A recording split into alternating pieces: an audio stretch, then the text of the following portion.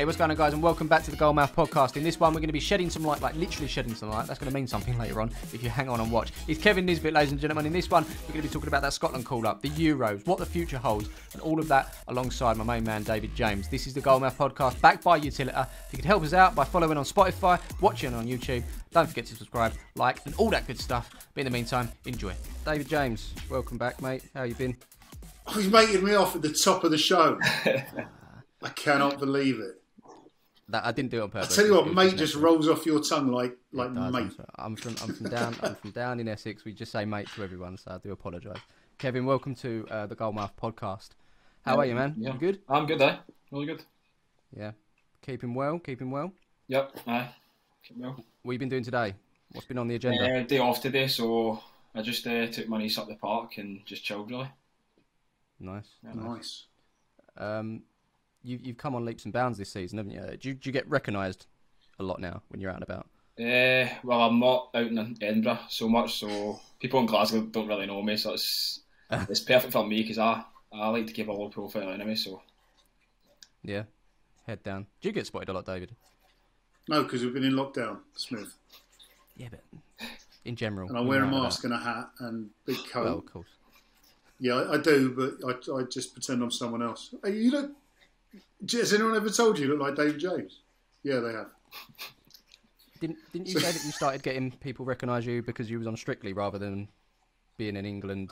International Right, so Kev. Can I call you Kev? Yeah. Right, all right. So Smiv, we got this thing about mate. Well, I have anyway. If someone just calls you mate, then I think it's like a throwaway comment. If you're good friends with someone like Smiv, I say Smiv. How you doing, Smiv? Not how you doing, mate. And things like Strictly Come Dancing, we're not supposed to talk about things like that. And then Smiv started off with, how you doing, mate? Do people recognise you from Strictly? You're going really well. Smiv's also just had a baby. It's been a couple of weeks. I'm a bit rusty. So this He's is a bit rusty. We've spoken a few weeks. It's about a month now, isn't it, actually? The late nights are getting to him. He's letting it slip. But yeah, I mean, I did. That's a crazy thing. I mean... as you say, Kev, you're going to experience all this, especially if you get to kick one of these balls around in the summer. Yeah. The weirdest thing, especially international football, I say weird, they're not weird people in general, but not your general football fan demographic. Yeah. You know, like the old age pensioners turn around with me with Strictly and it was like, oh, I thought you did really well. Thinking, really? So, in answer to your question, Smith, yeah. Yeah. It's good. Buying cereal at the supermarket was never the same. Again. What is your chosen cereal? Like, if you don't mind me asking, your go-to.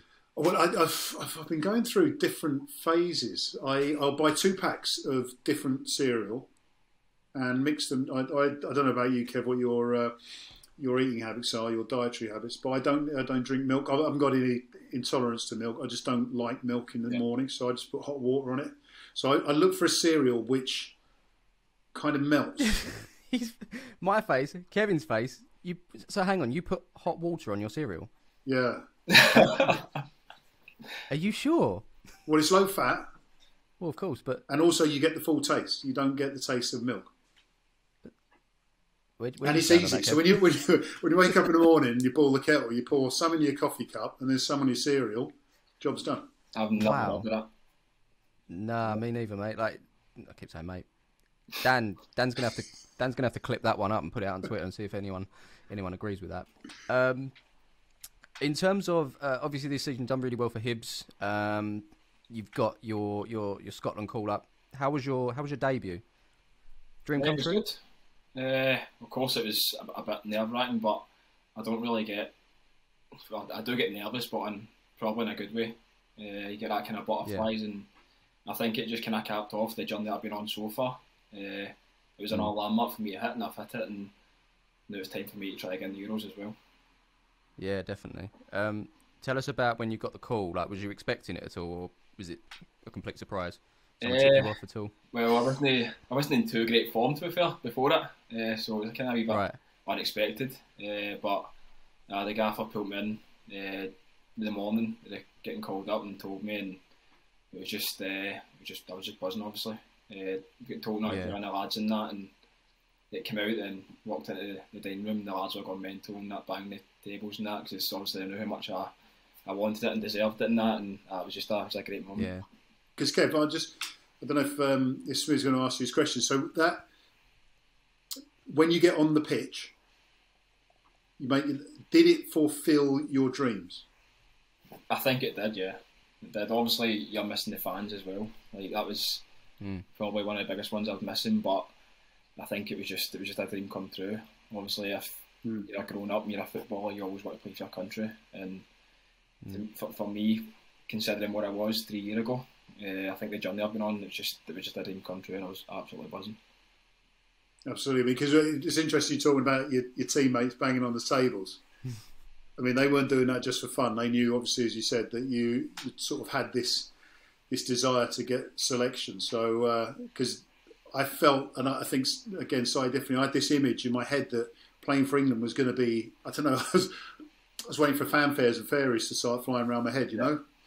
And then we win the game 2-0, and when the final whistle went, it was kind of like, that wasn't what it was supposed to be like. And rather than going, I played for England and kept a clean sheet, it was like, hang on a minute, something's missing. Yeah. But if you enjoyed it, I mean, that's fantastic. And against Faroe Islands as well, yeah? Yeah, Faroe Islands, yeah. So probably it's a good game to come on to as well.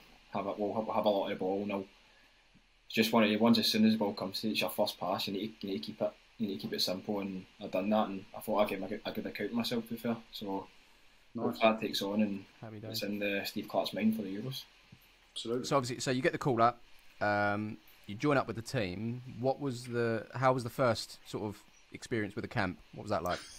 Well, it's hard because it was during COVID, so it's like your kit's outside your room. You need to bring it in, obviously, training it, go right to your room, shower, put your kit in, then you're back in your room till lunch. Then the same with dinner, so you're not really seeing the boys training on the way to matches and at dinner times and that as well. But all the lads were great with me as soon as I came in. But it was just a surreal experience. Like, I'm sitting at dinner with boys like Scott McTominay playing the Premier League, and I knew Kieran Tierney as well for when I was younger. But like Andy Robertson's won Champions Leagues, Premier Leagues, and it was just it's mad. Just kind of try to pinch myself sometimes when I'm there, but I just kept thinking to myself that I deserve to be here, and I'm here in merit. Yeah, definitely. Was there any like standout characters in the team? Any jokers or anyone that made you feel comfortable as you came in at all? Ollie's quite funny. Ollie McBurney. Yeah. He's mental. To be fair, he's just always he's like Duracell bunny. He just never runs out of energy at all. He's just always trying to play pranks and stuff like that, and of course, it's great for me as well because he helped me set on a lot as well by like doing like a wee prank in me. Like I think there's one where he's got like a bin full of water, and he just obviously tipped it towards my door, and he just like banged my door. So I'm just obviously like first call up. I'm like, oh, no, like what's happening here? So I've looked for the people and nobody's there. So I'm like, must be my kit for the next day. So I've opened the door and the water's been all over me. So I'm looking about like, where is he? Like, who is that? I'm shouting like, who is that? And he's just behind the door, just videoing me, and he's put it in Snapchat and that. So it's just stuff like that. Just kind of helps you settle in good. Yeah, definitely. Obviously, Steve Clark. You've met Steve before, right? No, you hadn't. But what was your first impressions of him as a manager? I think he's a very tactical manager. Very good, to be fair.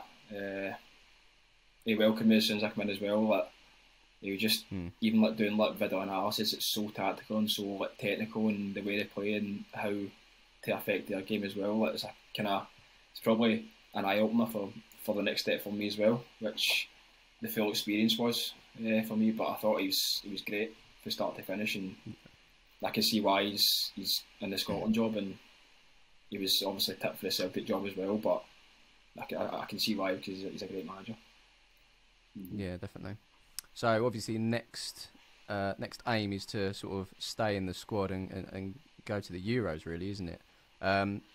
If you get there, DJ, have you got any advice for Kevin in terms of like preparing for obviously a major tournament? Can you prepare for it? Can you prepare? Well, I mean, there is one game that sticks out in my mind. I'm not sure if I want to give you too much advice for that, but yeah.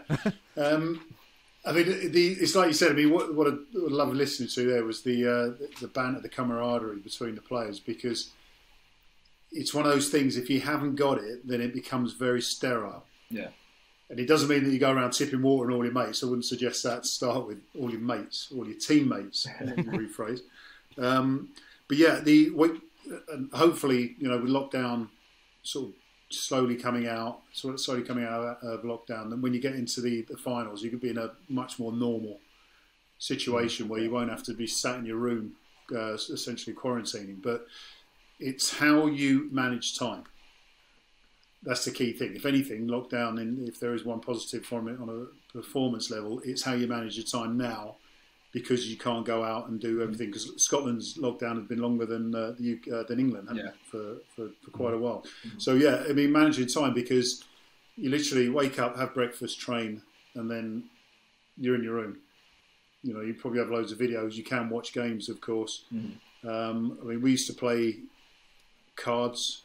Me and Michael Owen, we used to literally turn up, have lunch, go my room, an hour. Yeah, cool. We sit there until training, go training, have a shower, have dinner, back in the room, play cards, and then go to bed. To a certain degree, do you need to take your mind off of the football? Would you say?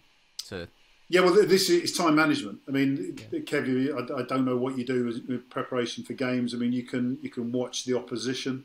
Obviously, nowadays it's the access to video through analysis through your own laptop or phone even. Yeah. You could do that, but then you can spend all day just numbing your head about football. I think at times you just have to draw away from it. Yeah. Watch a movie rather than reading a book. Obviously, play the PlayStation rather than the Xbox. And try and enjoy it. I mean, ultimately you've got to try and enjoy it, but at the same time with fans as well, one of the difficulties is kind of like doing something which you do week in, week out and doing very well to get you in the squad, and then thinking that you need to do something different because you're in front of a different audience. Yeah. Well, the reason you're there is because of what you do, so just do what you do in order to sort of keep you there. Do you know what I mean? So what was your first memory of a major football tournament, like when you were growing up? What was the first one that you remember seeing? I think the last time was it a World Cup or was it Euros? I was one, I think. I think it was 1998, I'm sure. So do you remember that one, or have you? No, I was 1 year old, so probably not. Yeah. See, my first memory was Euro '96. Well, I was about for '94, but England weren't in that one. But Euro '96 was my tournament that I fell in love with, sort of football. I mean, Scotland were obviously in that. Gaza, Colin Hendry. Yeah. We've all seen that clip. Anyway, but yeah, World Cup '98, Scotland were there as well. And then there's been this big gap, isn't there? But you mentioned some of the players that are playing Premier League football, Champions Leagues. Obviously, yourself's part of that mix now as well. They've got a fairly decent squad up there at Scotland, and that's obviously merit. And you're back in the big time. How does that feel to see your country amongst essentially the elite in Europe now? Oh, it's massive. Especially even the players I've had previous, and they've not been able to get to a tournament. It's been quite scary, to be fair. Like they've had a lot of decent talent and decent squads, and they've just not been able to do it. But yeah, I was absolutely buzzing when I seen that the boys got to Euros, and me just sitting watching it was thinking, like, I need to get there. Like, it just gave me that drive. So you're in the Euros now. How does it feel to be, potentially coming up against some world-class talent? You've obviously watched some of these players playing Champions League football from your sofa sometimes, and potentially you're going to be in the same ground, sitting in the same place, or even on the same pitch. So, like, in terms of your career, I know you mentioned it a few years ago, you was here, but now, do you feel like it's been a bit of a whirlwind, and suddenly you're playing at the top? Yeah, it has, to be fair. I think it's just I've just blinked, and it's just, I'm here now, to be fair. Like, I'm just the type that I just take a game at a time, just play the game, then look forward to the next game, and then all of a sudden I'm sitting here and I've got a good chance of going to the Euros, and it's just surreal. Yeah, no, that's right. Yeah, do you put your, like, I call it success? It is success because obviously you're making your way up. But, like, do you put that down to yourself, or is there like a mentor behind the scenes, a manager that you're leaning on that's giving you advice? I'd probably say I've got a good group around me, which is when I did get released at Thistle, like, I was down. I was thinking, this is it for me, and they kind of brought me back up. And I had chances to go part time after I get released at Thistle, and I ended up taking I was getting offered peanuts to go to Rafe, but they were still full time, and I still had. I got to the point where I still had confidence in my ability that I would bounce back, and I think there's been a lot of doubters over the years as well, saying I was like one of the worst strikers to ever play for a club in that a few times, and I was getting played right wing, I was getting played right back sometimes as well, and I just think I just had a really good group behind me that just kind of brought me up, and I've got them to thank as well for this journey. You've obviously thrived on that as well. You always want to prove those people wrong. I bring it up all the time. Every time we do a podcast and I talk about a striker that might not have got chances, I always bring up Harry Kane as a prime example at Spurs. Like, he was there from youth. He never really got his chance and kept going out on loan to Norwich's, Millwall's, Leyton Orient's, all these places. And now look, like, you would never have guessed this guy would be one of the, if not the best striker in the world. Like, oh, come on, Smiv, hang on a minute. I will say that. I will say that. He's a Spurs fan, right? I've already told you that, but just be ready for these little slips in there about how fantastic Spurs are. The fact they're not going to qualify for Europe this year doesn't mean anything. I am not saying Spurs are fantastic. I'm just saying Harry Kane is fantastic. Would you agree, Kevin? He is. He's a great player. I wouldn't say the best striker in the world, but really, yeah, he's great. He's got to be in the conversation though. Surely he's up there. No, definitely, but it's just one of the ones like he's not won enough. To be fair. Smith, give us some parameters. Give us some parameters for best in the world, like top 5 or top 100. Top 5. All right. So not in any particular order. Obviously Messi, Ronaldo, if we can class him, Harry Kane, Lewandowski, and probably on form Kevin Nisbet. Maybe. Good Hibs player. What do you reckon? He'll take it, won't he? Hopefully Steve Clark's watching. He'll be like, oh, he's Scottish. I'll put him straight in there. Haaland. Well, the guy hasn't scored for 7 games. Who? Haaland. Yeah, but he's doing bits. No, he's a joke, isn't he? Okay, I mean, I actually prefer him to Mbappe.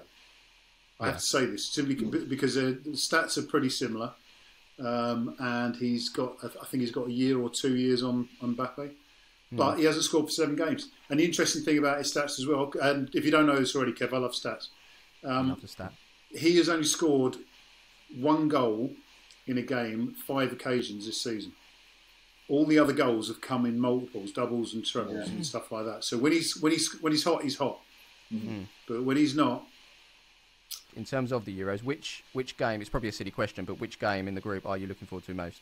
It's obvious, isn't it? Surely. It's obviously England. No, it's obviously England. It's going to be such a good game. I can't wait. I can't wait. Is what I'd say. That's terrible accent. That was terrible. Do you? Yeah, I won't do it again. Don't worry. When I do all my videos and stuff, because I do all this YouTube thing, Kev. But when I do like lots of voiceovers, when we venture up north, I attempt to do a northern accent, but the comments just rib me every time. It's just like, don't do it. So I won't do it anymore. I promise.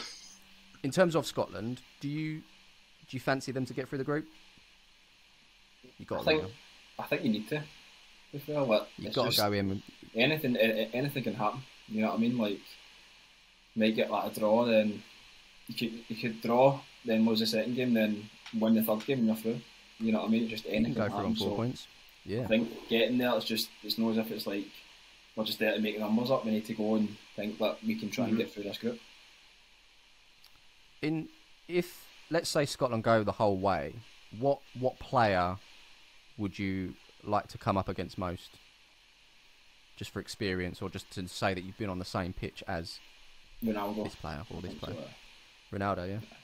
Share a pitch with Ronaldo. Who's the greatest player you've shared a football pitch with, DJ? There's got to be quite a few. If you could... That's a subjective question in many ways. One is who's the greatest player and what pitch you're talking about.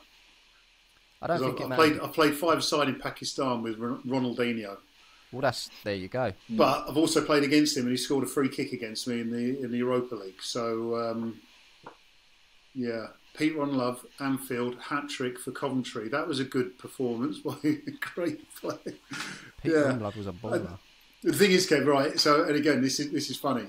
I've been good teams with good players, and it's the end of the game. What you just said there about Ronaldo, and you see it on the telly sometimes when the camera pans to someone, the goal scorer, and he's going, and he's pointing. The guy's gone up to him and said, "Can I swap shirts?" And he's like, "No, I've promised it to someone else." Everyone running around trying to get shirts, and nowadays probably Ronaldo's got 5 shirts in the locker. But Ronaldinho was pretty good. We're going to move on to there's something that we do called football freeze. And we still haven't nailed this down yet, have we, David? In terms of, we say this every time, but we're just gonna go into it. But we're going to imagine that your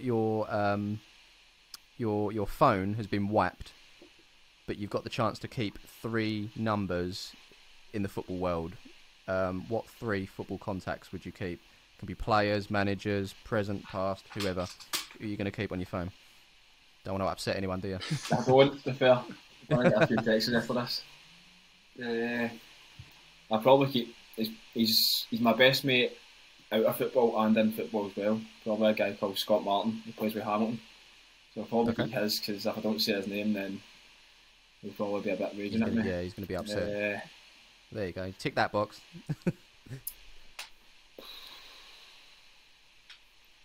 Probably need to keep Jack Ross. Yep. The gaffer now.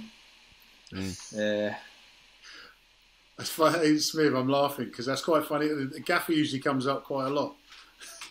I think you need to find somebody, didn't I? So I need to keep the good side. Yeah. And my other mate got to keep Murray. Steve. That's it. Oh, okay. I was about to say, surely you want Steve Clark as well, just to keep nagging him for the maybe, position. But yeah. Who was the last one? Sorry. A boy called Ewan Murray. Plays with Dunfermline. Okay.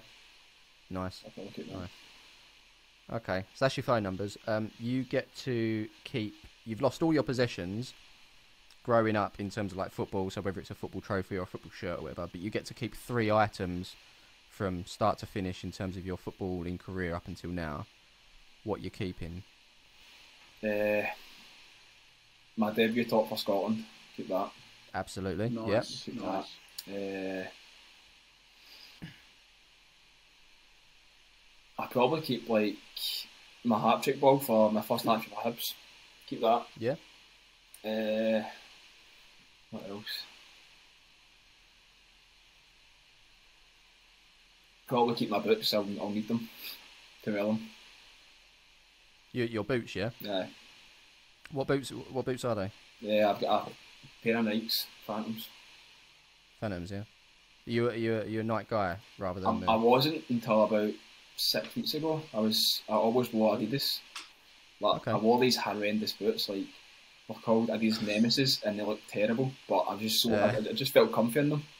And I used to get pelters after boys all the time, but I had them for like 3 years straight. Then I've just changed over now. What colour? What colour? Yeah, they're like white and black, or like kind of zebra stripe ones. Oh, you had the white and black ones? Yeah.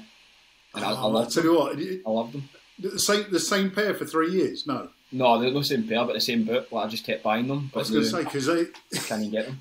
I was watching some of your games, and I mean, you got mud, you got AstroTurf, and they are the quickest ruiners of a pair of black and white Nemesis. Yeah. I just love them. So comfy. I've got a pair of them somewhere. So, Kev, the hat-trick ball, was it... This isn't a goalkeeping problem, it's a hat-trick scorer problem.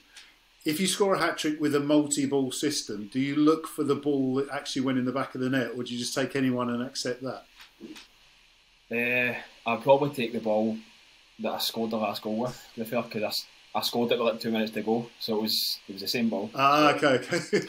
So I was thinking about it. In the old days, when they had one ball, you could take it. You knew that was the one you scored the hat trick with. With multi-ball, the goals they could be anywhere.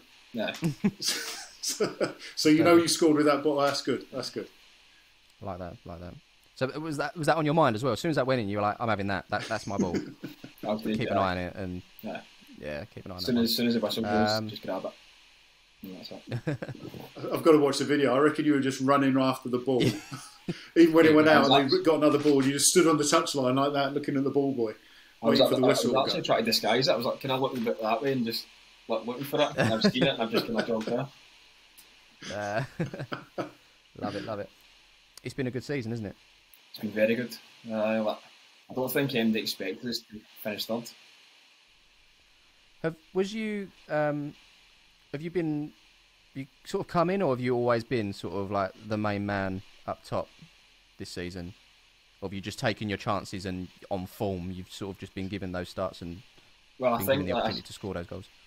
I've probably come in they obviously paid money for me, so it's probably one of the marquee signings. And I've come in and I've actually hit the ground running, to be fair. I did score a lot of goals at the start of the season, and I think that kind of put me probably as one of the main men, to be fair.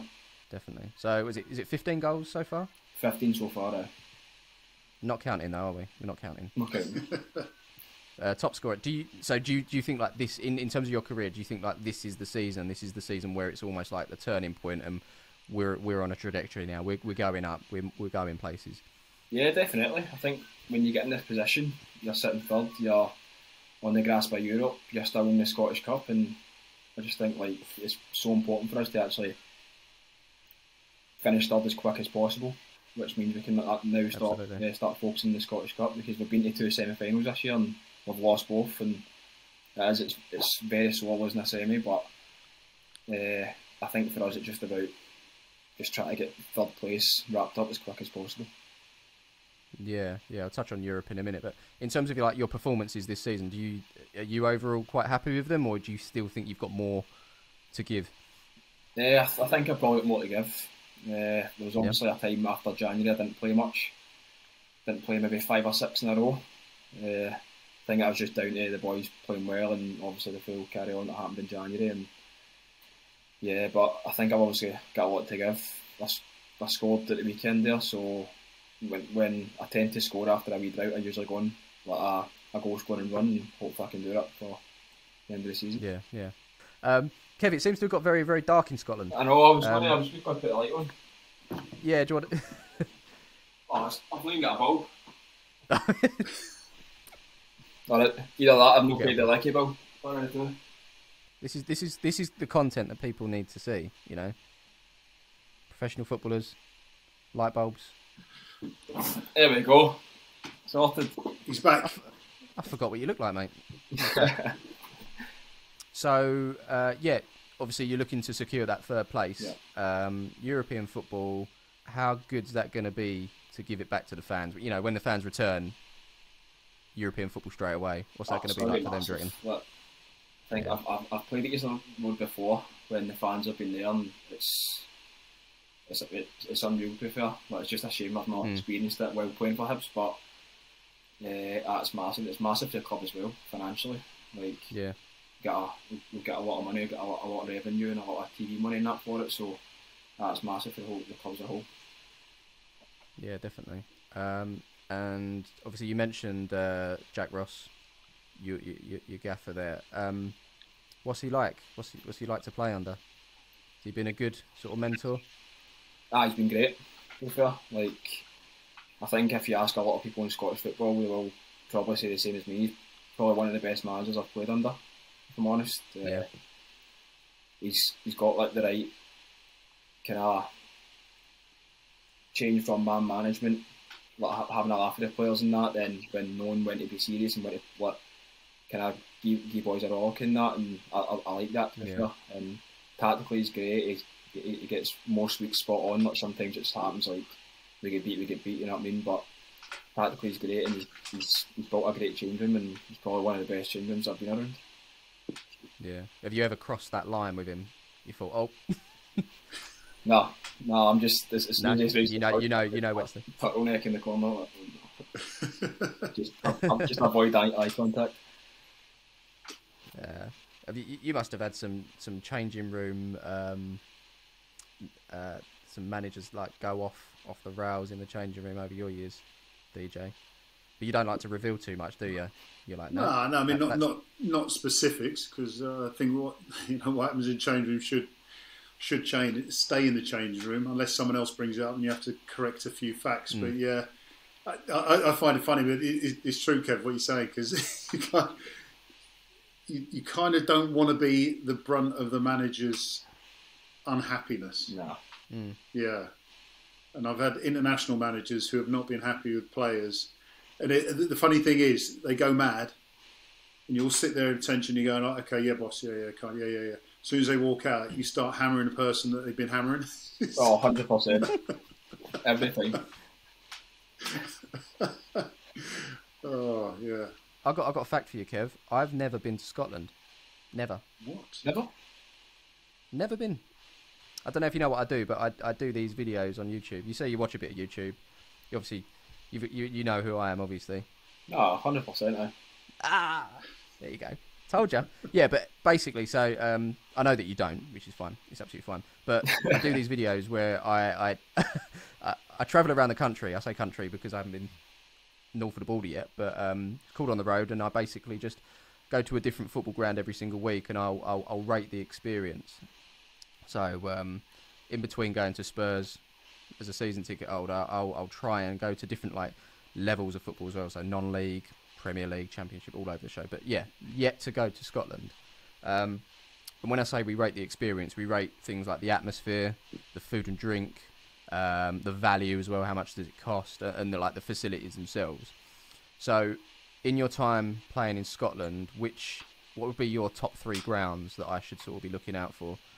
And are there any like hidden gems? Because I say this as well because everyone's like, oh, obviously you've got to go to the new camp and you've got to go to the Bernabeu, like all these big things. Yeah, I know about them, but is there any like hidden gems in Scotland that people might, is there like a mad atmosphere somewhere that we wouldn't expect it, for example? Because that's where I want to go. You've obviously got Celtic Rangers, like. Yeah, of course, it's on the radar. It's on the radar, don't worry. I'd probably say... And Hibs, yeah. I'd probably say Easter Road at a derby. Hibs. What one, sorry? Hibs v Hearts at Easter Road. Hibs v Hearts, okay. At Tynecastle. Tynecastle's like, right. Because it's so closed in. Like the fans are right there. Yeah. So, see, it's hard. Is there any lower teams in Scotland? That's what I'm saying. I've been in the lower leagues and there's been like 500 people at the game. And they're all at pensioners and that, eating pies and stuff, you know what I mean? So, yeah, it's good. Sounds like me in Iceland. That's my kind of game. I love those ones where there might not be an atmosphere, but you get to see so much more. You hear so much more as well. Like it's fascinating to see things, and that's why at the start. I mean, it's been done now. I've heard it, but at the start of lockdown, when you watch like the top games like in the Premier League and whatever, and there's no fans, and you can hear all the players talking, it's like, oh wow, this is amazing. This is what it's like. But are you aware of the crowd? I always ask this, but are you aware of the crowd when you're playing a game, and can you hear everyone? Because it just seems so loud. What's it like as a player on a pitch, especially in a derby, for example, when all the fans are on top of you? Can you concentrate, or is it a bit of a nuisance? I think you probably need to kind of zone the fans out. To be fair, like you obviously, if you're out to get a shy or something, and the fan starts like slagging you and that, you just laugh it off and that. But I'm one for just kind of zoning the fans out. To be fair, I don't really listen to them. And the good thing is you're a striker. Well, you can move about the pitch. David, you're stuck in that goal, and you're going to get pelted all game. Yeah, it's interesting. It's funny when Kev's saying there about zoning out, because you can't. I don't think you can eliminate fans. It's not about that. Mm-hmm. I think what you do is you just desensitise yourself a lot. So you do something good. You can't. I'm not saying you don't, but if you do something good, you kind of expect some clapping, and if you're just away fans, you expect them to be disappointed. So there's times where in that little zoning out bit where you kind of open up and go, "Come on, let me hear it." Yeah. It's when you haven't got control of that, and then you're standing in the goal. I remember at Southend when I was at Watford, I'd got my new gloves with my name on them, and there was a corner, and these fans behind the goal going, "Yeah, James, you're this, you're that," and I've gone, showed him my glove. Corner comes in, the guy scores. It was like, nah, that wasn't good timing. And you can't, then all of a sudden it's just abuse. But like you said, Kevin, I mean, if you can muffle it, when you've done something wrong, you're going to get a bad response, rather than it being every person telling you exactly how rubbish you are. You just kind of go, okay, well, I'll just get on with what I've got to do. But other times, woof. And more people, actually funny, more people make it easier.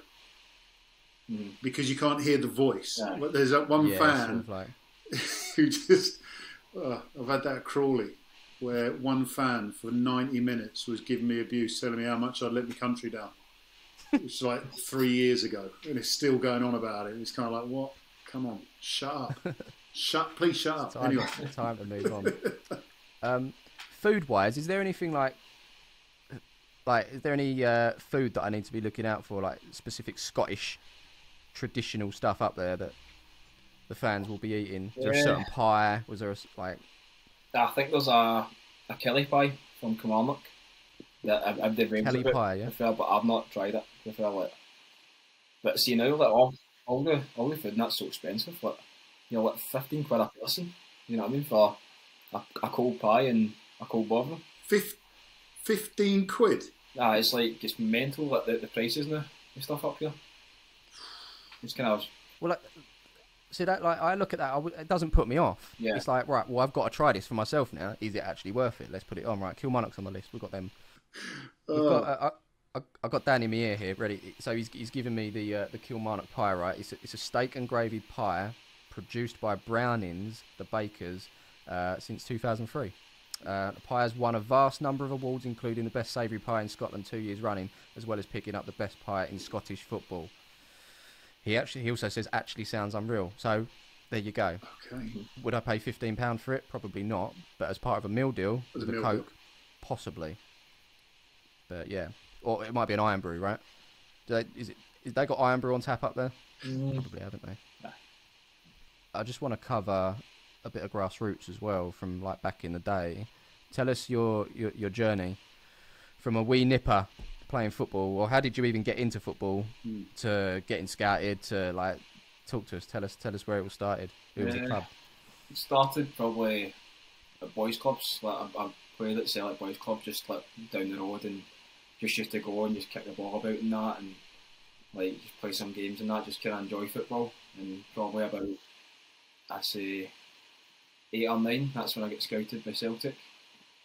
So I got scouted by Celtic Pro Youth, and I was there like enjoying myself and that, like until I was about 13, maybe 14, and then they turned around and said I wasn't quick enough and behind, and they just let me go.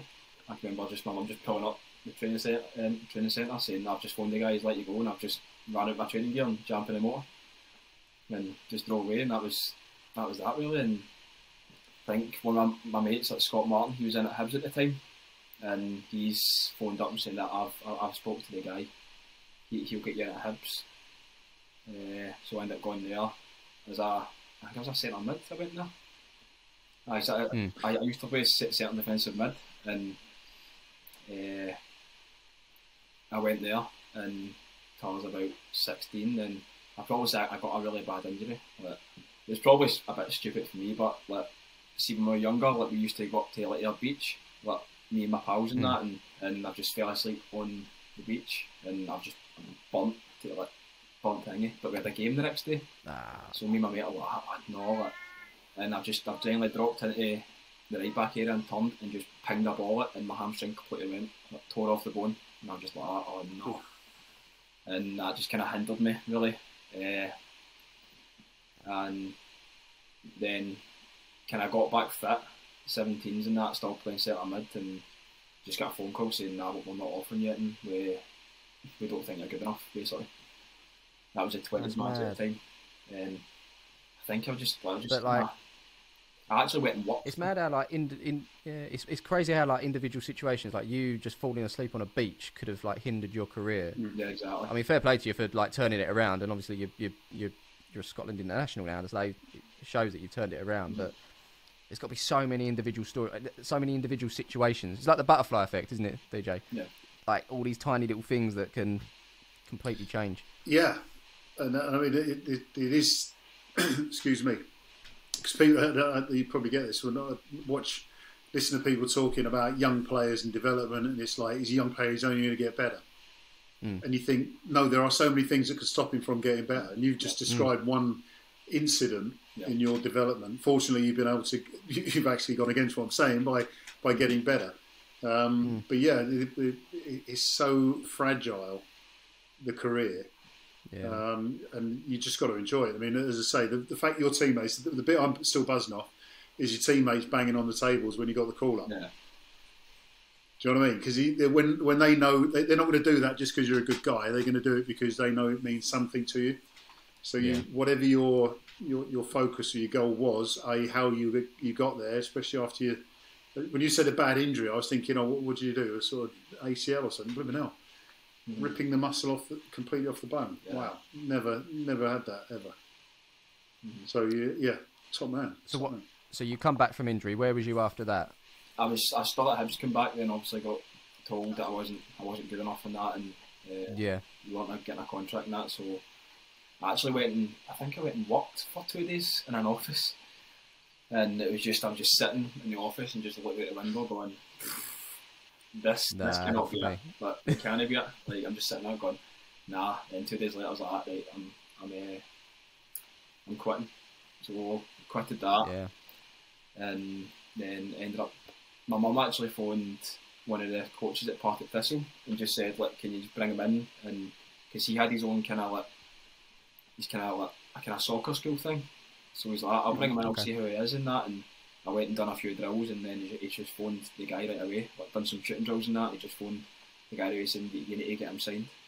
So I went there, signed for under 17s there, for like pushing on to 18s, and I was there for like 3 months.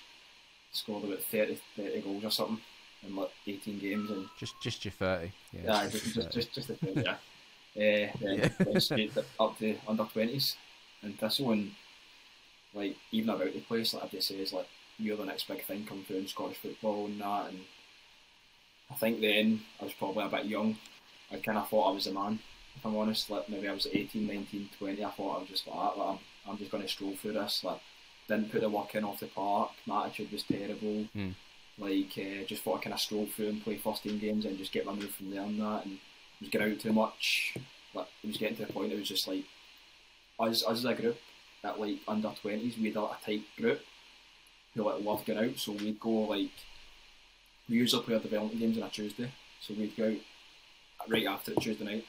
We would need to go on the Saturday to do jobs for the first team. That then after that straight out again. Obviously looking back, like it was just stupid and that, but I don't really regret any of it, if I'm honest. Like I think me doing that back then is just like made it so much clearer to me now, and I just got that out of the way, and I'm just like kind of like focused on that. So I think the day I was actually on loan to Dumbarton at the time that the year I got released.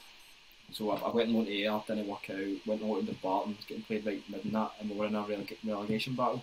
So I got relegated for Dumbarton and Partick Thistle in one season. So there's a wee fact, I've got relegated twice in one season with 2 different clubs. And I was just sitting going, oh no. But then I was thinking like, Partick Thistle in the Championship's probably my time to play and just kind of try and prove myself in that. And get pulled into the gaffer's office and went, nah, like, we can't offer you a contract. I'm just like, and that's when I ended up going to Rafe Rovers and signing for, I think it was like £175 a week, and I was like 21-year-old or something. I think it was like that. Like, and I was getting offered like 3 times that to go part-time and train like twice a week and play on a Saturday. But I just thought it was like, I'm going to get one last chance full-time, and as soon as I'm part-time, then I'm just going to fall out of the game completely. It's really hard to come back to. Yeah.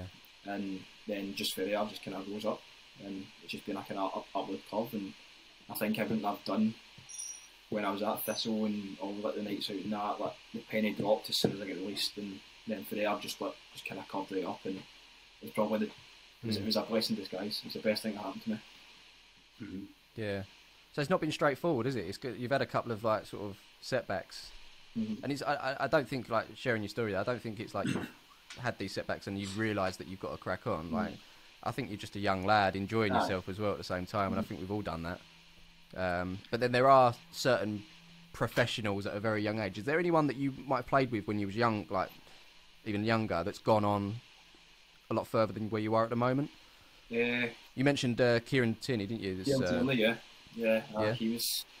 I was at Celtic when I was younger, so I've known him for years, and he's just kind of went right up. You know what I mean? But yeah. I thought you was going to say, no, he was with me. He was getting the pound drinks as well. He's just been a bit lucky. I wish, because he gets out of the bar all the time. He'd be kicked.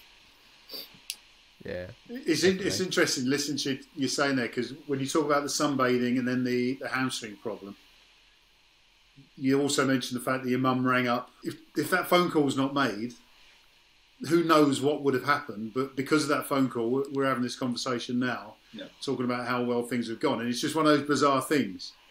I used to smoke. So things I used to smoke, and no one at Watford when I was a kid would know that I smoked, and I got in a bit of trouble. And my dad phoned up Watford Football Club to my coach and told them that I smoked. And I thought, I didn't want to go in. I was like, that, right, I'm going to get sacked, so I'm not going to go in. Still went in, and the coach, Tom Wally, legend, he turned around and says, you got to give up, because if Graham Taylor finds out, you're going to get the sack. And it was kind of like, that was my warning. Yeah. And had my dad not done it, then Graham Taylor would have found out a different way at another time. Do you know what I mean? It's slightly different to a big injury, but as I say, when you're looking at how fragile things are, that phone call, well, it was probably the best phone call you've had, other than the Scotland manager phoning up your gaffer. Yeah, absolutely. Yeah, fantastic. I wish my mum had Tottenham's number.